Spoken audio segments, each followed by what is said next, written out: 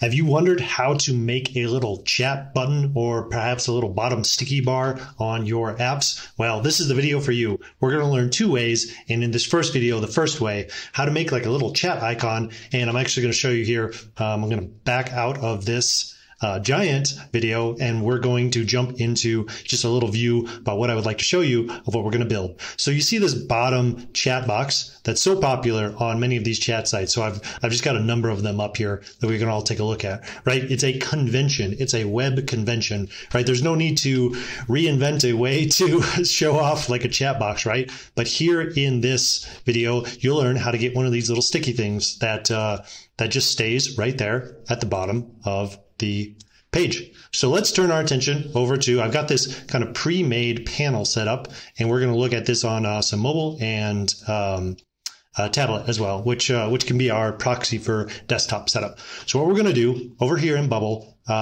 in your Bubble editing area, here on the design tab under containers, go ahead and grab a floating group. So we're going to grab that and we're going to put it on the page, basically kind of near the bottom.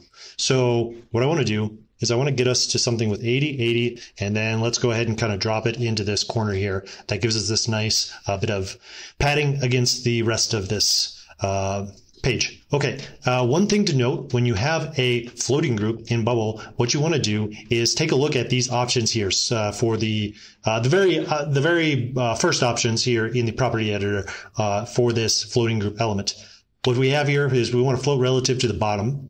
And so you might have different ones where it's floating against the top, like some kind of sticky nav bar.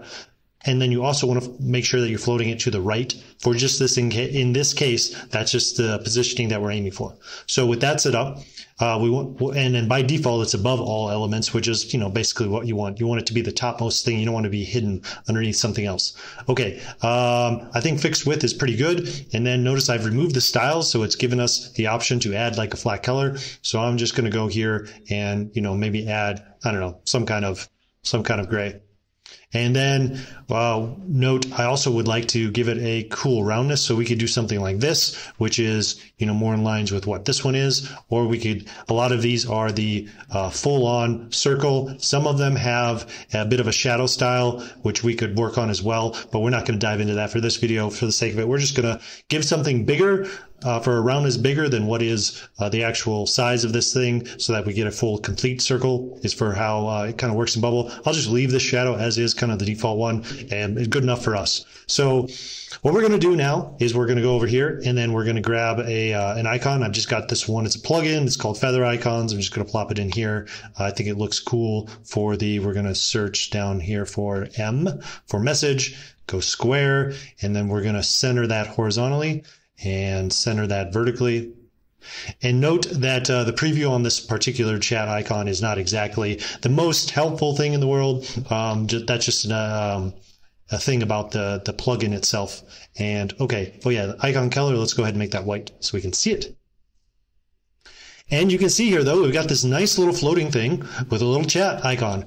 And that's basically it for what I wanted to show off in this video. How do you get one of these things displayed exactly where you want it? I'll show one bonus thing for you in this video where we will now set up something where back in this floating group, we're going to make this element do something when it's clicked on. So when it's clicked on, we can have an action happen. What I'm going to do is I would probably design like a group, like a floating group that is down in this area as well.